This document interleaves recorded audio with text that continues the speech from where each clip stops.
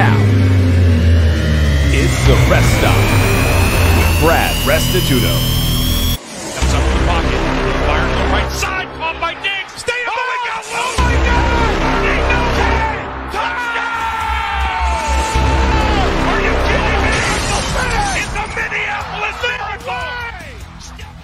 I got 3 words for you. You like that?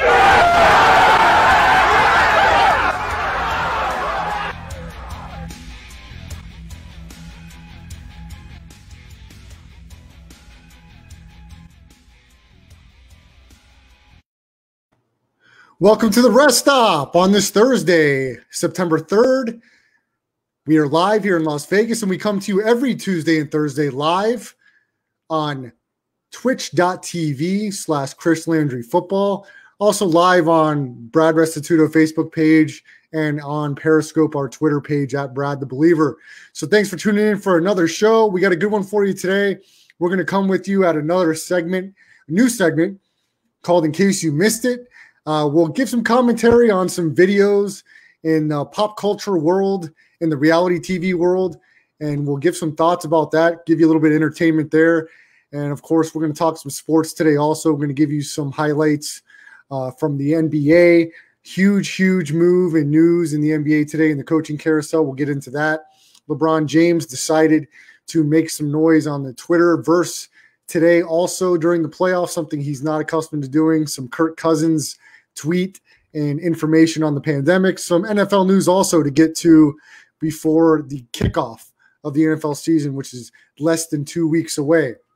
But to start off tonight, a little update on, if in case you missed, this isn't the segment, but in case you missed our last show on Tuesday, I have a fractured foot, which I fractured last Friday playing basketball, and it has not looked good as I've tried to maneuver my way around my apartment. I've got crutches, I've got a knee scooter, but I'm feeling good today. I feel like the road to recovery is in sight.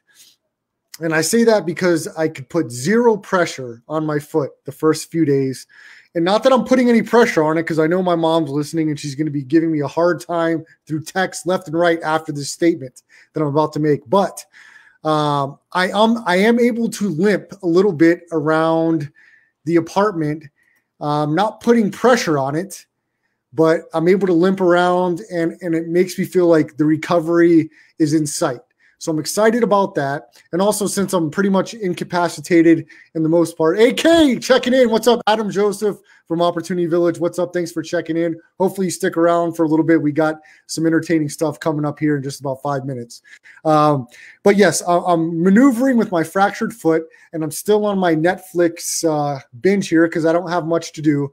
So I started off season 1 of Ozark, and I know anybody that's clicked into Netflix has heard about it, and I'm probably very late to the party, but I've been late to the party on other stuff. I'm about 4 episodes in, and Ozark's awesome. And what's the most impressive part to me is Jason Bateman. This guy has been an actor, a prominent actor, television, movies, definitely since the 80s, and he is just doing a phenomenal job. He's part director and lead actor in Ozark, and through 4 episodes, Jason Bateman is absolutely hitting a home run. So I'm excited. After the show tonight, I'll get back into that a little bit. So I'm moving along better with my fractured foot. I feel like the road to recovery will be good. I'll be re-X-rayed in about 8 weeks. So that's the update there. And some sad news in the pop culture Twitter universe.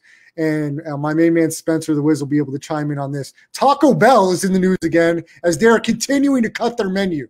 They decided today that they're going to get rid of the Mexican pizza and the taco salad, Spence, and they're getting a lot of backlash already if they've taken some values off the menu. They continue to cut costs. Today with this news, Taco Bell getting a lot of backlash. No Mexican pizza. That's a thumbs down for me. No taco salad. That hits homes for you and your family, Spence. Taco Bell, what's going on with them, man? Yeah, my parents are very upset. I wouldn't have noticed. I don't usually get that, and I'm also trying to stay away from fast food currently, but I will say it is quite the controversy in the household. There's actually been a ban in the household for my parents of Taco Bell. No longer allowed to have it in the house. So, yeah, so there you have it. So we're going to get right into it. Hopefully Adam Joseph's still tuned in because this segment is a brand new one. It's called in case you missed it, and we're going to start off talking in case you missed it, there's been a lot of people locked down since this pandemic, but one fellow who hasn't been locked down or deterred, we'll talk about. Spence, hit the opener. Yeah, it's rewind time.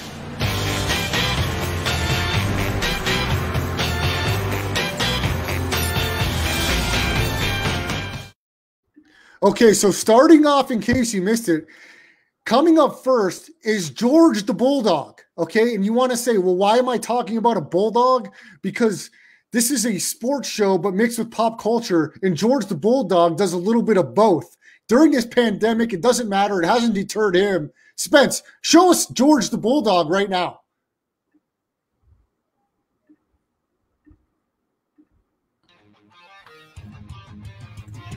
You ask what's special about George the Bulldog? He's a skateboarder. Look at him go.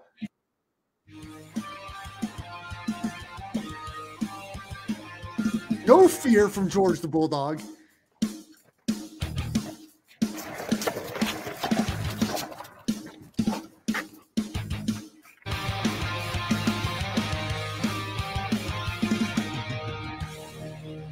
So sometimes people ask, do pigs fly? Or they'll see this when pigs fly. When are you going to see a bulldog as pretty much a professional skateboarder? Spence, you can find George the Bulldog at georgeskates.com or his Instagram, Skater K9. And that video is courtesy of Nadine and Marcus Single. Thank you very much. They're the owners of George the Bulldog. And that's just a little clip of what he can do.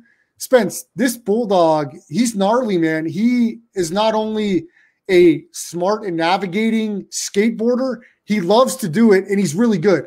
I mean, what are your thoughts there? I mean, the pandemic is not slowing him down. If we're ever without sports again, we're going to start a dog sporting league, and George is going to be the face. I'm going to be his agent, working that out. I'm certainly not opposed. The thing that impresses me the most is his ability to balance his little paws and navigate it to go left and right. You can see, to me, that's the most impressive part, along with being able to go down the ramp, obviously, and use his teeth to utilize turning the board. But he's able to go left and right. Like, you could tell he could move around like where he wanted. It wasn't a random occurrence, or at least it didn't seem so.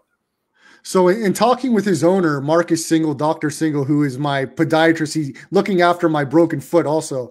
But he's telling me George absolutely he loves skateboarding. He wants to do it all the time. And he's good. So he's been practicing for years. He's experienced. And that's just a little clip. This guy, as a bulldog, he just gets on that board. He uses his mouth, throws it up, and then jumps on it. And like you said, navigates his way around. So Dr. Single told me he just got a drone, which is going to help the camera views of getting George and Dr. Single's also new bulldog named Walter, who's 1 year old. It's not quite the skateboarder George is, but George, he's intense. Not only can he skateboard, though, he can like wakeboard, surfboard. I mean, he just loves it. So definitely check out his Instagram page. He's got way more followers than I do, over 24,000 followers on Instagram, and he's super talented. And once we get people back in sporting events, I'm going to see if I can become George the Skateboarding Bulldog's agent, because I've got some ideas. I'm not going to give them out live on the air, but I got some plans for George in the future. So that's why I wanted to bring him on to this segment today, talk a little bit about him, because you may see more of him in the future. I'm going to see if I can be a part of that. So I think you need a law degree to be an agent, no matter what it is, though, if I'm not mistaken. Oh, okay, Spence. Now we're playing semantics here. Okay, you're going to tell me how I can't be an agent. All I need to do is facilitate a meeting with people that put on halftime shows. Okay, and then I can negotiate what I want to happen from there. So, okay, you can't tell me in your law linguistics that I have to have a law degree to be an agent for an animal. There's two. I think you're talking about being a manager, which is I think you're leaning more towards the managerial side. Maybe so. Thank you for the correction.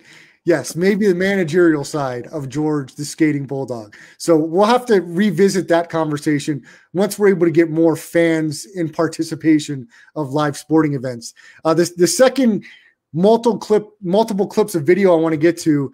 Over the last month, I've really gotten into this reality TV show. It's called Alone in the Wilderness for $1 million. You have to spend 100 days in the Arctic, the Canadian wilderness. There's 10 participants, okay, and they have to survive for 100 days. And if you last 100 days out in the Canadian wilderness, you win $1 million. And of course, you're allowed, I believe, 10 supplies as you get in there, but it's pretty much you're on your own. All the filming is done by each individual as they're given camera equipment. They have to hunt for their own. And as the season changes, it goes pretty much from early fall into winter. So in the beginning of the 100 days, the weather's manageable, but as they move along, it gets ice cold and absolutely brutal conditions. And Spence, I want to start it off. We're almost in day 75 when we showed this first clip. And there's 3 participants left at this point, all vying for $1 million. There's a girl named Kaylin, and the 2 we're focusing on today, and then Roland. So let's get to the first clip. And Kaylin, around day 75, in her quest for $1 million to last 100 days in the Canadian Arctic. Yes, yes, yes, yes, yes, yes, yes, yes. Come on, come on, come on, come on.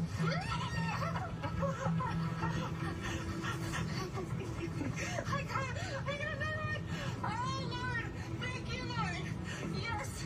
Oh, my God. Thank you.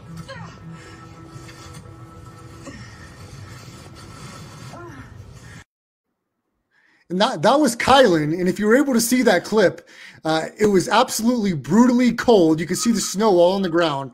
And Kylan was going ice fishing for her meal around day 75. And she caught a fish, a trout. And she absolutely was in bliss after that moment of her catching the trout, and some great momentum there on day 75. Spence, let's get to clip 2.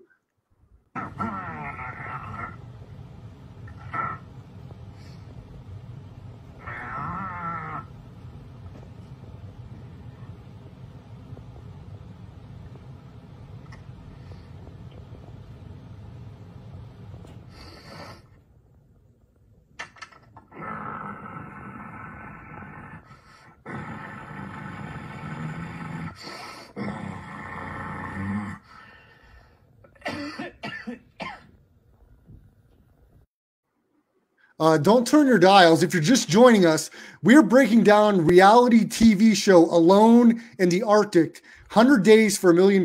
What you just saw there was one of the last 3 participants. His name was Roland. And during this expedition on about day 76 or so, Roland killed an 800-pound musk ox in the Canadian wilderness, broke down its parts, brought them back to his camp. And that was him enjoying part of the musk ox there on day 76. So what we're breaking down here is 100 days in the Canadian Arctic. Alone is the name of the reality show. And we're focusing on 2 contestants here going down to the final stretch for $1 million. Kylan and Roland. Spence, hit clip number 3.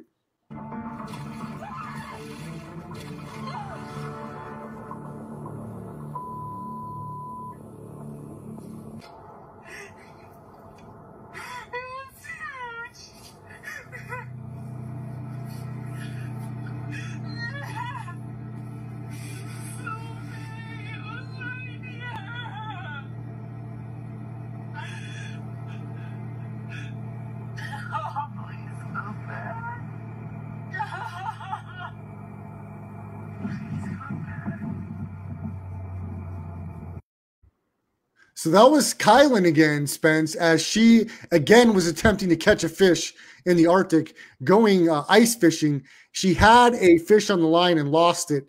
And she lost not only the fish, she started to lose it herself after losing that fish, as you could see her crying and just wailing there. So my question is, 100 days in the Canadian wilderness in the Arctic. She's on day 76, 77. And I mean, is it okay to pretty much lose your marbles in your mind after that long in solitude and in the wilderness, surviving on the land? Can we really excuse any kind of behavior at that point, Spence? Yeah, I think it all comes into relative importance. So like let's say she was in the real world, I would say you would have a similar reaction to getting fired from a really important job or something like that. And in that moment, in day 76, survival is the only important thing. So when it comes down to you eating or not eating at that night, you missing that fish is the equivalent to losing everything that you hold precious to you. So yeah, I would say it's pretty justified at that point. Yeah, I mean, I don't know that. Look, I've talked to you personally about my ability to build and kind of my technological aspect, although you don't really have to know technology to survive in the wilderness, but building, I mean, it's an accomplishment for me to set up a PlayStation. So for me to build my own shelter, start my own fire, not only hunt and kill and catch something, but to open it up, break it down efficiently and cook it, I'd be a mess.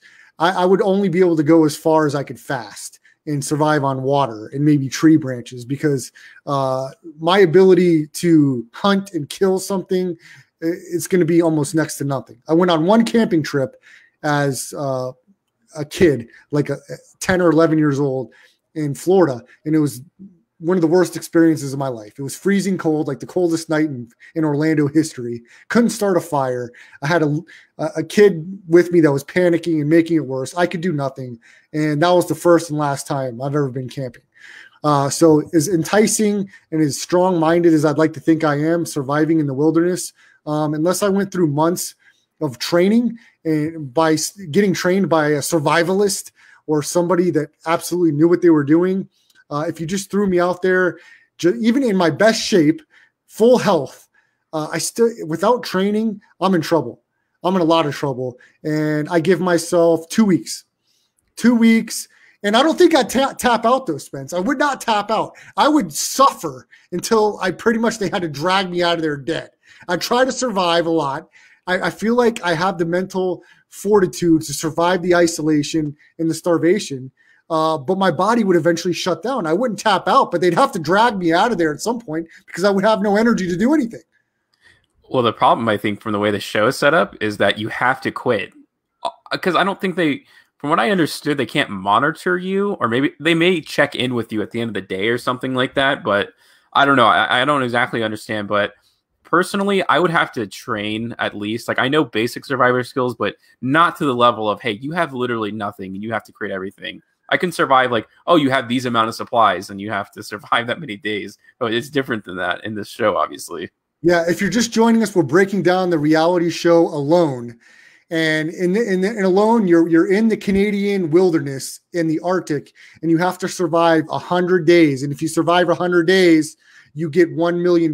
We're down to our final two, Kylan and Roland. And Brian Bravo, thanks for checking in, my man. Stick with us here. Roland is the ultimate survivalist, and he's sticking around. Hit that last clip, Spence. Roland.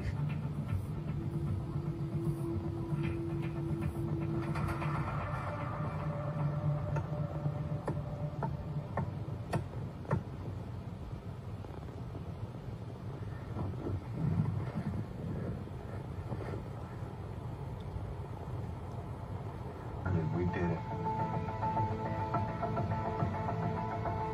Hey, Roland! Oh, man.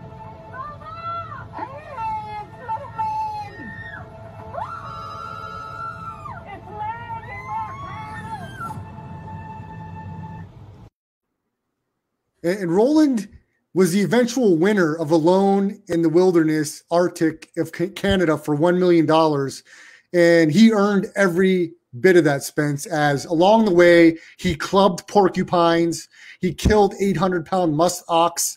He built amazing shelters along the way, and he persevered through it all. And, of course, he chalked up the victory. His mother had passed away before he started the show. But he made it all the way to 100 days, collected the $1 million, and was the ultimate survivalist. This guy thrived in that environment and talked about growing up in a family that was survivalists and talked a lot about surviving on the land and wilderness and learning some of those skills.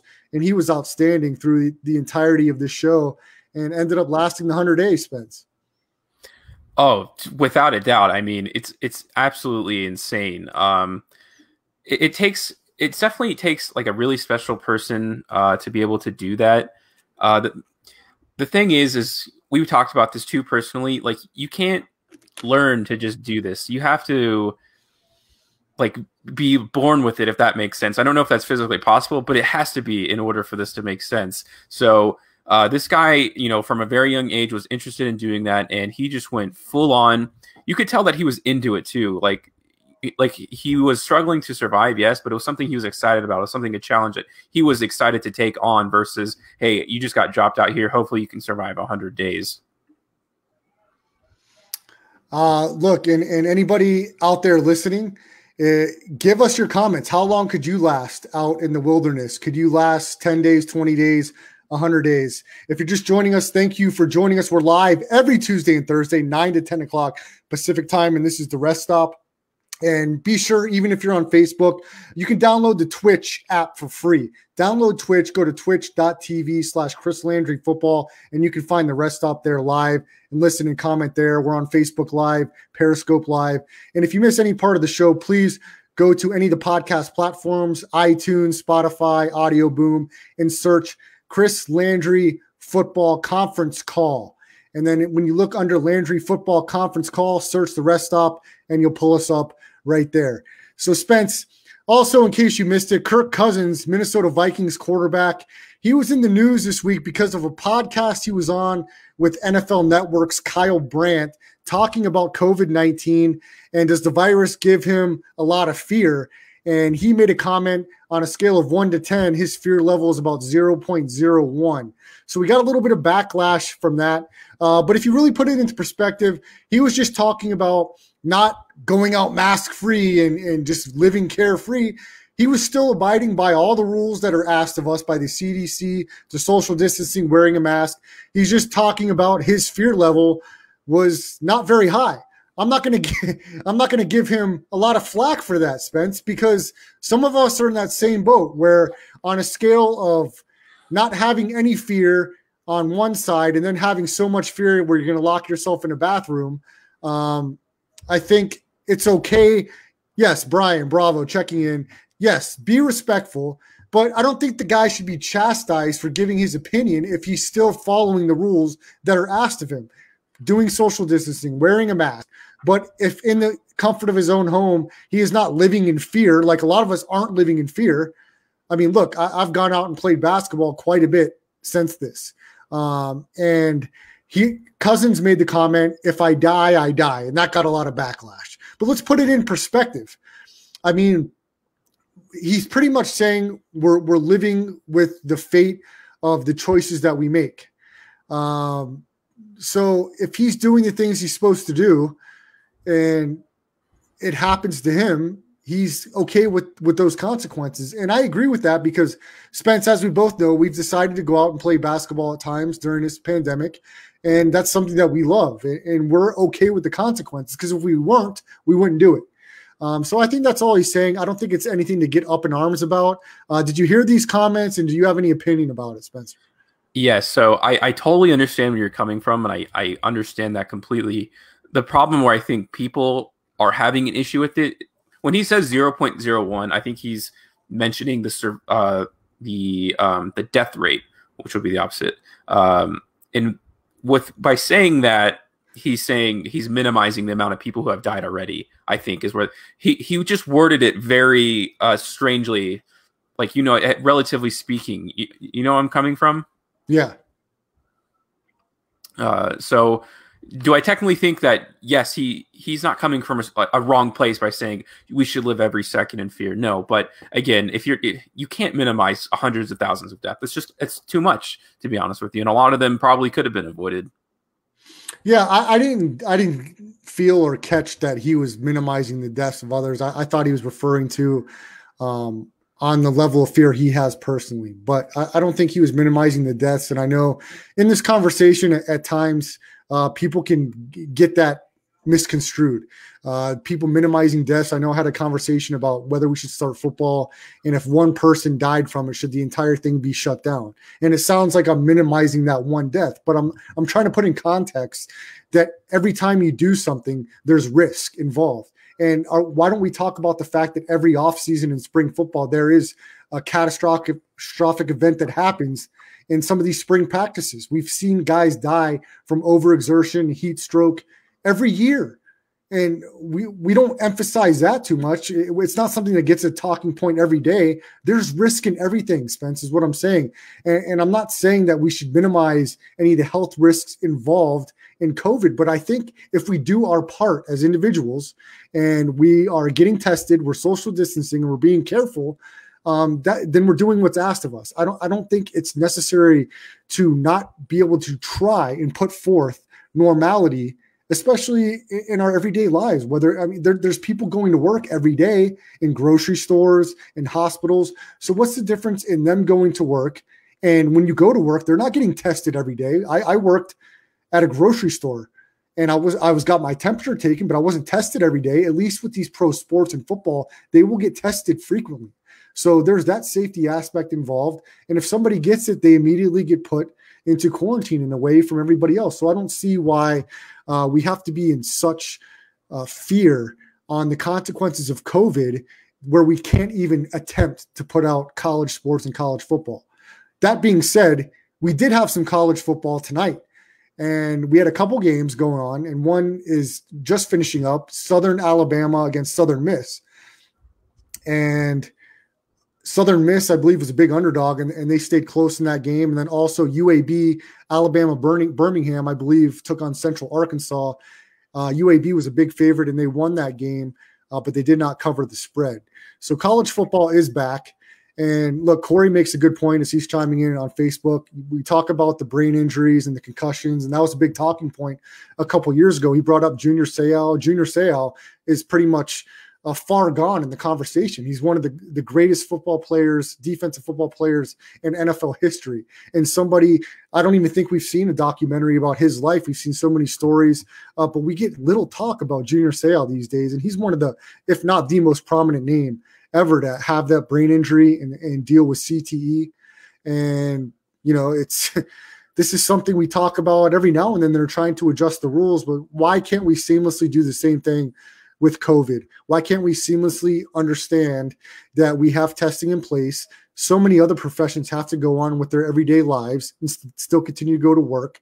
This is a job for a lot of people. So I don't see why we can't consider this a job also, and continue to try to go about our daily lives in sports and in normal life with doing the proper things safety-wise, the safety measures with social distancing, with testing, and with quarantining if somebody tests positive or they're not following the protocol asked of their conference or their football team. So that's my thought on that. Some more in the news of Twitter. LeBron James decided that in his playoff venture here in the bubble, he was going to be involved in social media. As in the past, LeBron James has shut down social media during playoff time, but this is an election year. This is 2020. This is civil unrest. LeBron James has decided, I will get on Twitter, and he replied to a tweet today initially by Richard Jefferson talking about Giannis Antetokounmpo was similar to Scottie Pippen in being a 1A, and then Jay Williams of ESPN, former Duke superstar basketball player, commented and saying LeBron James at one time was a sidekick to Dwayne Wade in Miami. And LeBron James got on Twitter and said, explain to me what the F I got to do with this subject matter. I'm over here minding my business, preparing for Houston. And by the way, I never been nobody but my damn self. Shit. So LeBron James has decided he was going to not be locked down from social media during this playoff expedition, and he decided to get fired up. So he's saying he's trying to prepare for Houston, but he's got enough time in this bubble in Orlando with, you can't blame him. He's not really going anywhere. He does got more time on his hands, not spending time with his family. So he's on social media clapping back at Jay Williams and a little fired up. I don't think that'll affect his play, but I do think the Lakers will have their hands full with Houston just for the fact that I believe Houston's going to put up between 45 and 63-point shots per game. And even if they hit 15 to 20 of those, I think that's going to far outnumber the amount of threes the Lakers are going to be able to hit. And the Lakers are going to have to shoot the ball really well in this series. Houston beat them twice in the regular season. I do think Houston's at a great disadvantage from a rebounding perspective in this series, especially when PJ Tucker at 6'5" is going to be your center. They'll probably get blasted on the offensive boards with Anthony Davis, JaVale McGee, and Dwight Howard manning the middle for the LA Lakers. But the Lakers are going to have to shoot at least 30% from three, and they're going to have to make more free throws than they did last series, because if Harden even goes off a little bit, and they do shoot in volume 63s per game, and they make between 15 and 25, the Lakers could be in trouble. Spence, what are your thoughts? Yeah, no, I totally understand what you're saying. I just think the real issue comes in when you have, I mean, we're going to talk about the key matchups here, which is Anthony Davis is going to be guarded maybe partly by PJ Tucker, and then you have a LeBron James who's going to be covered by, I don't know, Robert Covington, which is like kind of insane to think about.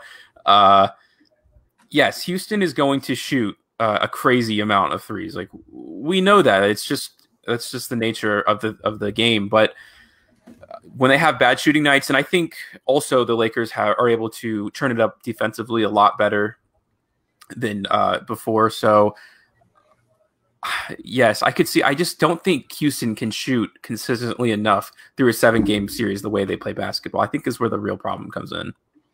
We'll find out as the series kicks off tomorrow. Game 1 of the Western Conference semifinals, the Houston Rockets and LA Lakers will face off in Game 1 tomorrow. Game 1 tonight of the Western Conference semifinals was the Denver Nuggets, who had a great 7-game series against the Utah Jazz. They faced off against the LA Clippers, and as it was tied after 1, the Clippers pulled away after that, and they won easily tonight. Kawhi Leonard was on it. Pat Beverly had his first game back in the playoff bubble, and he played very well tonight. And the Clippers were too much for Denver tonight, Spence, as they're going to pretty much focus on locking down Jamal Murray. They're going to let Nikola Jokic get his. But the Clippers were too much tonight. I do think that they'll be able to get a couple games in this series.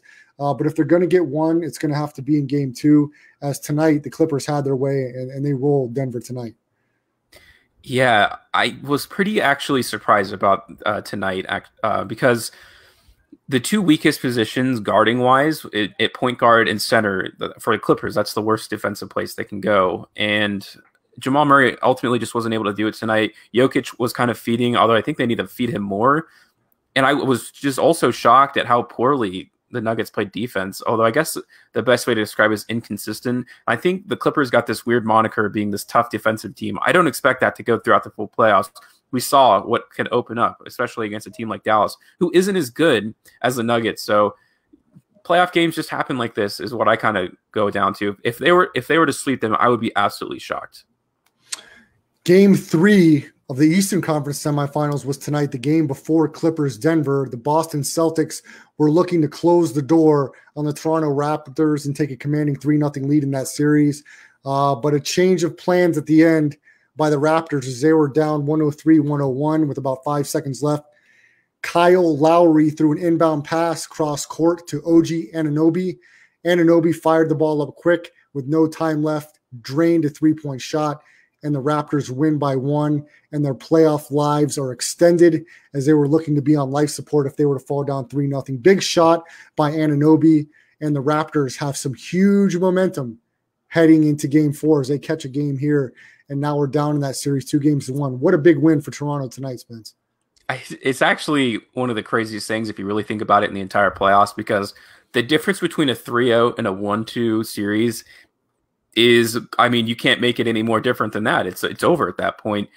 And it looked like Toronto was kind of falling apart late, but you have this crazy little streak by Fred VanVleet that ultimately led to this. I think the most interesting thing about the last play is it looked extremely similar to the Thunder Rocket last play, the very last play, not the block, because you saw the opposite side corner was open because Jalen was sleeping. It kind of felt like the same thing. So to talk bad, I guess, about Shai Gilgeous-Alexander for a second for that horrible pass he had to Steven Adams at the top of the key. So ultimately it comes through. Nick Nurse is just that good of a coach to draw up a play like that. And that was probably by design to have that open corner 3. My man Corey Fulton is he's screaming for some Oklahoma City love here. Corey, I don't know what you want to know about Luguentz Dort. He shot 12 threes in Game 7. He hit 6 of them. He had his best game of the series with 30 points. But it didn't matter because he got his shot blocked at the end. So it was all for naught as Chris Paul and the Oklahoma City Thunder got sent packing. Steven Adams, great rim protector. But what can you do? I mean, they just they couldn't quite get over the hump. So Dort wasn't enough, although he led the team in 3-point attempts in Game 7. He was non-existent and pretty much left open the entire series for 3. He had his best game, but wasn't enough in Game 7 as James Harden decided he was going to have his best defensive moment of his career as he blocked that shot of Dort, 3-point attempt at the buzzer, and Houston moved on, and we'll see how they fare tomorrow in Game 1 against the Lakers. And for some of the people out there, yes, we did not get to it last week, but over this past week, we had some sad news in the sporting world as we've lost a lot of great legends. Former Mets Hall of Fame pitcher Tom Seaver passed away.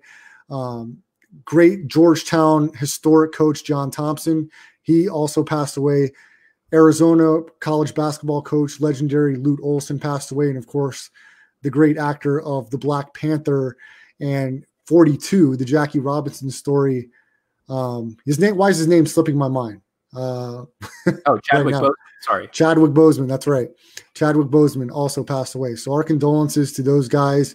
And I know we've had some mentions in the comments about what about Tom Seaver? What about John Thompson? So yes, it was a sad week, and 2020 has just been relentless and taking lives left and right and just leaving us kind of with our arms up in the air and saying what's next. So the old cliche, one day at a time, is literally how we're living in this day and time. But back to the NBA and the playoffs.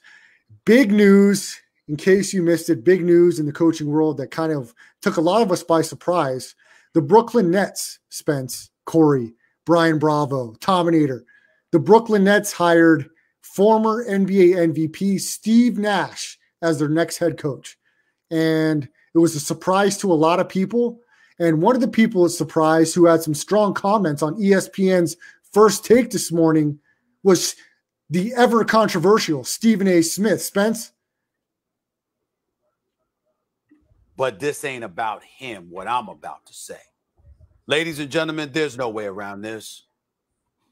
This is white privilege. I guess we can probably start there, huh? Yeah. So look, Stephen A. Smith, he's hot taking. He's off base, clearly. Derek Fisher, African-American, was hired with no coaching experience. I believe Jason Kidd, former Milwaukee Bucks coach, he was hired without any coaching experience. So Steve Nash, who has worked with a lot of guys privately, and his basketball IQ is clearly off the charts. I don't think this had anything to do with white privilege. I think KD and Kyrie signed off on this. I don't think they're going to walk over former MVP Steve Nash like they would a Kenny Atkinson or somebody else. But Stephen A. Smith said, this is white privilege. Spence, your thoughts? Yeah, and we'll play in a second, but he kind of like conjoins these two arguments. So I just wanted to establish that this is his argument, that the reason he was hired was because he was white and the people who should have gotten the job were ignored. That's the reason why. So we can continue in just 1 second here.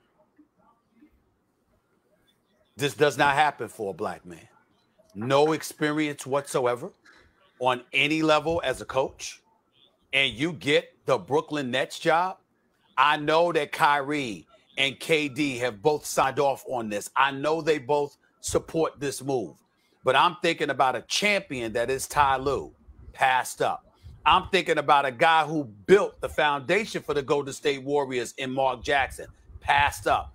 I'm thinking about the years that Sam Cassell has served as an assistant, first in the nation's capital in D.C., and now with the Los Angeles Clippers, passed up. And yeah, so Spence, you thought this was an awful hire, and so does Corey Fulton on Facebook. Spence, let's be honest. Tell us how you feel. You didn't think this was a good hire by Brooklyn. Yeah, so to dig deeper into this, the reason that I say he conjoins his argument is he says he was hired because of white privilege. I don't agree with that. He was hired because he's really good friends with KD.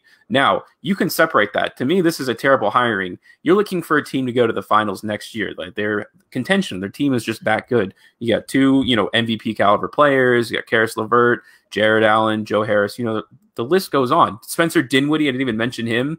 So you're going to want to me, you would want to coach with a lot of experience, and that's Ty Lue and Nate McMillan. I don't even think he mentioned his name. I think he would be an incredible coach, an overachiever, with the Pacers, excuse me, and give him a roster that is championship worthy. That would be an incredible opportunity for him. So I just think at the end of the day, it's just something you shouldn't have done. I disagree. And will I say this is a risky hire? Yes. I'll say it's a risky hire, but there's too many unknowns to say that this is a bad hire or that he's not a good coach or we don't know what he's capable of doing, because that's not yet to be determined. We don't know. There's a lot of psychology. There's a staff that he's going to put around him that we don't know what that looks like yet. So there's a lot of variables that we can't comment on that are unknown yet. So to go out and say that this is a bad hire or this may not work out, we don't know that yet. We have to see who he surrounds himself with. We've got to see the psychological aspect, how he's able to rein in these personalities. And there's some interesting personalities, the flat earther Kyrie Irving and Mr. Burner account Kevin Durant, okay, Mr. Sensitivity. So I believe Steve Nash, under his outside persona, does have an alpha personality, and I don't think these guys are going to walk all over him.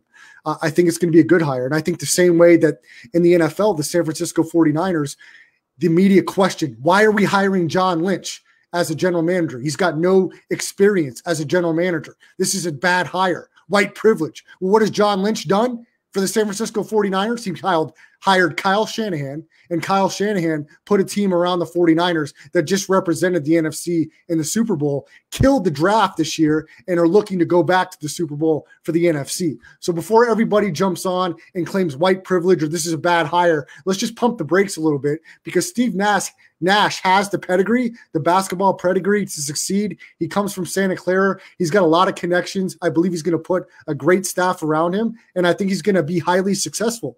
And I don't think it's going to be him that's going to be the shortcoming of the Brooklyn Nets, whether they make the finals or the playoffs. I think it's going to be the two jabronis, Kyrie Irving or Kevin Durant, because look at the Celtics.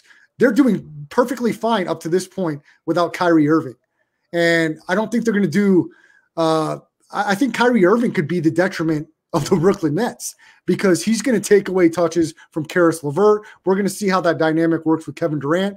And look, Kyrie is not known to be the greatest defender that we've seen. So, I mean, it's yet to be determined. I think, Steve, I agree with Dave. Dave Perry checks in. I think Nash is going to be a good coach. I think he's going to be a good coach for many years to come, because I think his basketball acumen is next level, as good as anybody that's in the NBA currently. And I think his psychological aspect that is really an unknown, I think he's going to excel at. So I think he's going to be fine. I think the problem is going to be Irving for the most part. I don't think he's a good fit anywhere until he's able to change what he's capable of doing on the court. I think he needs to be, look, James Harden is actually taking the role of distributor pretty well. And I don't think Kyrie has done that as much. And I think he needs to do that a little more, as opposed to being so ball dominant. He's got to get everybody else involved, because that's going to elevate their game, not only on the offensive, but the defensive end is where they're going to need the most help. And when you're not getting guys involved offensively and you're dominating the entirety of the possessions, guys aren't going to give you maximum effort on defense. It's just a fact. So I think there's a big question mark for the Nets coming into the season, but I think Nash is going to be a good fit. And I think Kyrie Irving is the X factor. Number one, is he going to be able to stay on the court, because he's always hurt? And when he is on the court, how is he going to mix in the dynamic with KD and LeVert? And LeVert is an emerging star as far as I'm concerned.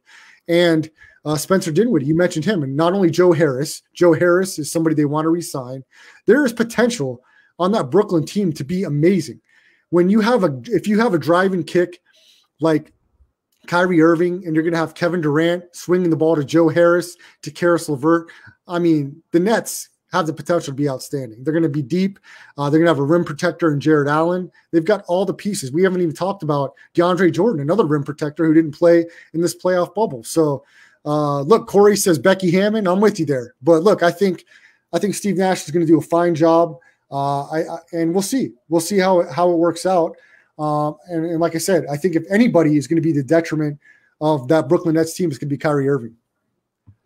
Yeah, no, I agree with you too. And in that sense, I really do agree with you that Nash was a good hiring because I think Kyrie has an immense amount of respect for Nash, and I don't think he'll do some weird stuff. Like a weird story I can tell you about Kyrie Irving that was reported upon.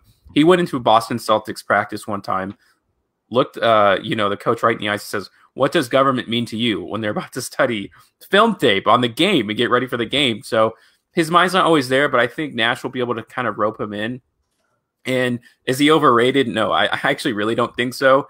At all. So I think that's saying a little much. Yes, he has his stretches, but he is one of the greatest scorers, of all time, in my opinion, or has the, he has the chance to be, without a doubt, the best player on a championship team, or at least extremely close to it.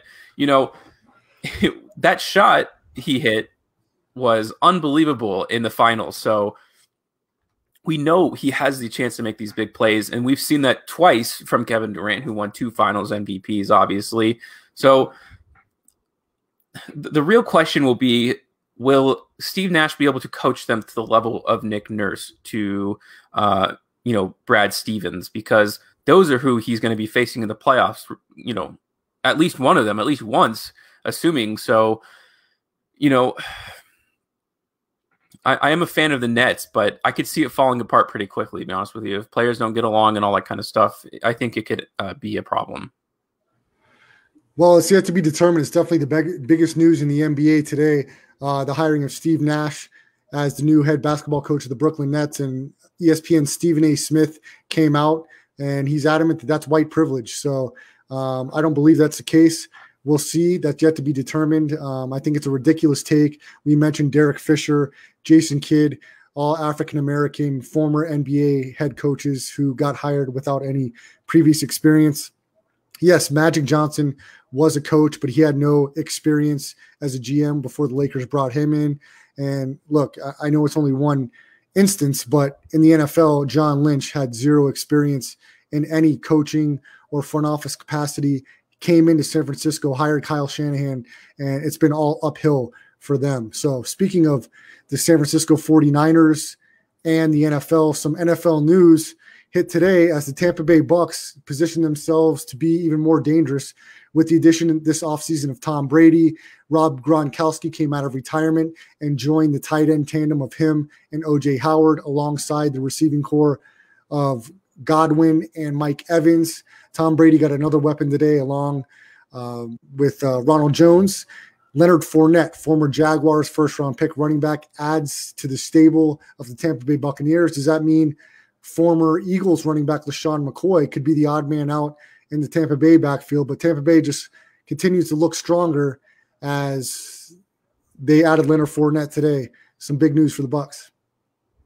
No, I think this actually moves the needle quite a bit for me. I know Fournette has a lot of problems, but you would think that Tom Brady would have enough of an influence since he works with him so personally to hone him in at least for 1 season or 2 seasons until his contract's up so he can retire.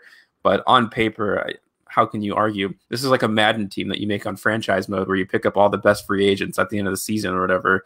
So it comes down to whether or not he's a noodle arm or not. But again, he didn't have a lot of weapons last year. That's your nickname for him, right, Spence? You think noodle arm Brady? Yeah, okay, that's what I call him. I disagree. I think Tampa Bay is going to the Super Bowl for the NFC. So write it down in your books right now that the Tampa Bay Buccaneers will be representing the NFC in the Super Bowl. Corey Fulton on Facebook is trying to breaking news here, telling us that Alvin Kamara is going to Green Bay. That is false. I don't have to read any insight on that. I can tell you that that's fake news. Okay, so Corey, just go ahead and put down your mouse and your iPhone right now.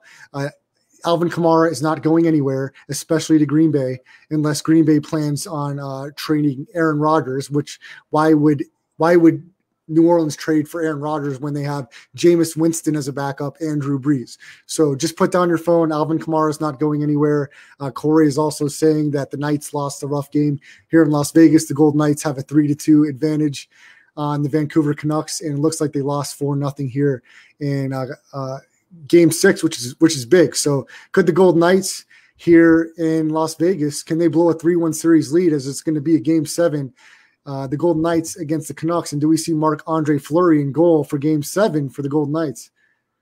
Yeah, I think the real problem, I'll put this on every public platform I can. I think Max Pacioretty has like the worst. I think he's the Russell Westbrook in terms of shot selection in the NHL, and I think it totally kills the team. Statistically speaking, they shoot more shots and score less goals when he's in the lineup. I have tons of stats. You can see it on my Twitter page. For some reason, I've become like the spokesperson for not liking Max Pacioretty.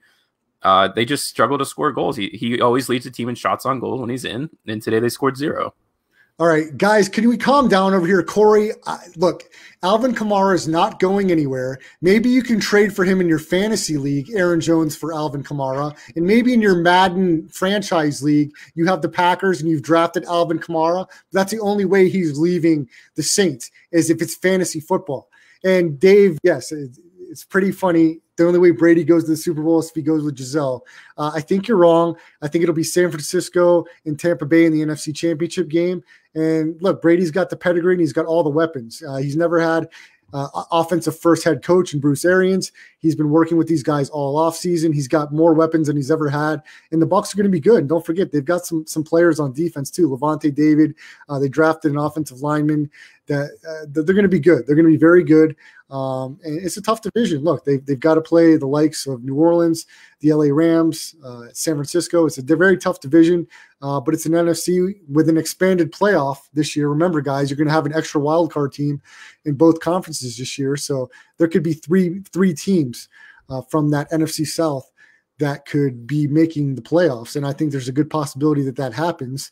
And I think the Bucs are going to be in prime position, especially with no home field advantage for any of these teams, to make a run at the Super Bowl. I think they're putting all the pieces together, and I think it'll be tough. Yes, he's never played out of a Belichick system, but this is Tom Brady we're talking about. Okay, this is a guy that was $175 coming out of the NFL draft combine. Nobody expected him to do anything, and he got on the field and has worked his way into being a successful quarterback into his 40s. So you want to bet against Tom Brady, be my guest. I will not do that. I think this is the most stacked team he's had his entire career, and I think he's going to take advantage of it in the NFC. And we've seen teams like the Saints that I wouldn't say choked, but they laid an egg at home in the playoffs this past year against the Vikings. They let Kirk Cousins beat them. Saints new team. What does that say? Saints new team about to stop after the trade. Corey, this trade is not happening. It may be happening in your fantasy team, but I don't know where you're getting your sources from, but please post them. But that's not happening. The Saints aren't trading Kamara, and I don't know what Green Bay thinks they could give up to get him unless they want to trade multiple first-round picks for the rest of their career. It may be a good trade if they could get him, but we've never seen the Packers make any type of crazy trade like that. They're not known to do that. Brian Bravo, a big Cowboys fan, is hoping that his Cowboys reach the Super Bowl against the Chiefs. The Cowboys, they'll make the playoffs this year. We'll see how they do with Mike McCarthy at the helm as the new head coach. I like Dak Prescott. Look, San Diego is no more. So I don't know what Vic. What do you want to say about San Diego? No, they're never stacked. When have they been stacked? Okay. No, that year they went. That 1 year, 10 years ago. Come on, get with the times. Okay, San Diego is not in San Diego anymore. And the last time they were stacked, Phillip Rivers had 2 kids instead of 10. Okay, so that was at least a decade ago. The Cowboys, look, they've got a shot this year. They've got a division that's very winnable with the Eagles. Look, the Eagles are filled with injuries, and